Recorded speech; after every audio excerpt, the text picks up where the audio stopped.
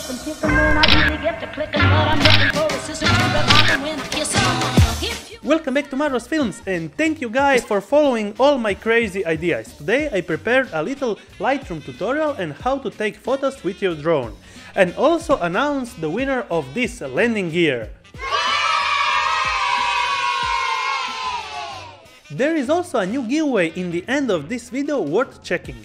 And I have to tell you that I didn't cover any single tiny part of photography and drone, so you will have to know something and maybe check all my videos before this video so you can learn something. And there is no universal way to edit your photos, so this is my way and let's get started. So let's start with the settings on your drone. For this purpose I'm using the DJI MAVIC Pro. On the flight mode, select tripod mode to make the drone even more stable. Then press the camera setting button located under the record button. Select manual mode, setting your ISO at the lowest to avoid noise in the image, and select your desired shutter speed when taking photos with the right scroll knob on the controller. Select the photo settings and select single shot.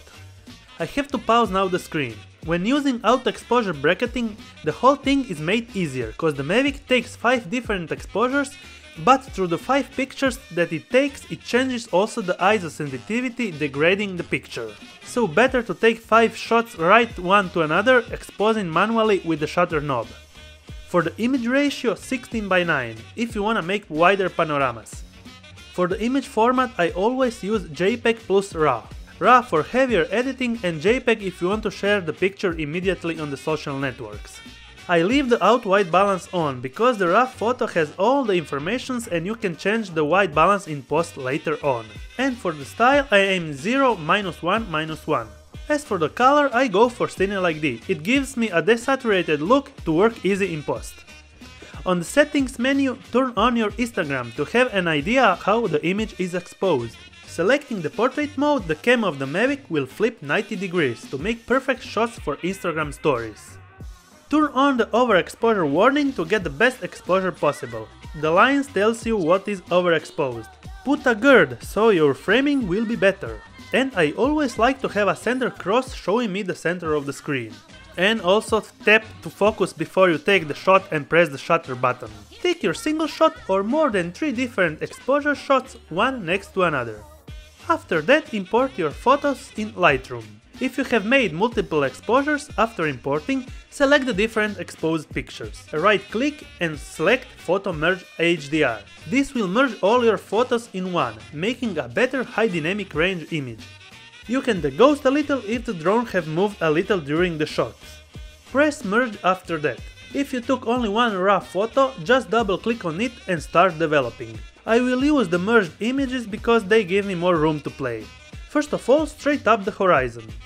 We will work on 2 sides of the picture, the upper sky and the cityscape below. First of all, I will select the brush and paint the lower part of the image to brighten up the cityscape. You can also use the graduated filter, but I'm more precise on doing it with the brush. So let's paint the cityscape below. So I raised up the exposure, brought up the shadows, lowered the highlights, leveled up the contrast and lowered the blacks to get rid of some noise in the shadows. So I raised the clarity and the haze to get a clear and more crisp image. Raised up a little more the sharpness and tweaked all the effects to get the right taste out of it. Then I selected another brush and started to paint the upper part of the sky and the sun. So I lowered the exposure and the shadows, raised a little the whites, raised the clarity, messed up with the dehaze and saturation to get a little punch on the sun and brought up the sharpness and warmed up the temperature, and tweaked a little all the effects on my taste. After that I started tweaking the whole image, bringing down the highlights, rising up the shadows and the whites with the blacks down, and raised the clarity, vibrance and saturation of the whole image. I made a slight curve on the tone curve bar.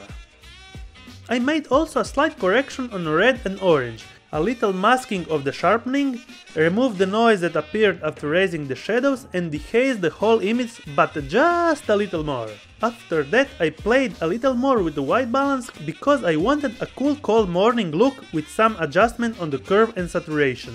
Bonus tip, the HSL tab really makes easy to change or pop each color, and change the luminance, saturation and hue. So there you go, morning shots and middle of the day shots examples edited in the same way, ready for your Instagram to be posted. And they look really cool. And to finish in style, I'm giving away this PGY-TECH landing gear LED lights for the MAVIC Pro that I made a review right up here. The rules: only subscribed users that comment down below and like this video will have the chance to win this PGY-TECH landing gear LED lights. The giveaway will end up Friday 13, yeah, October Friday 13. And the giveaway winner will be announced in the description of this video and also in one of my next videos. Thank you for watching, have a nice day and see you the next one. Bye!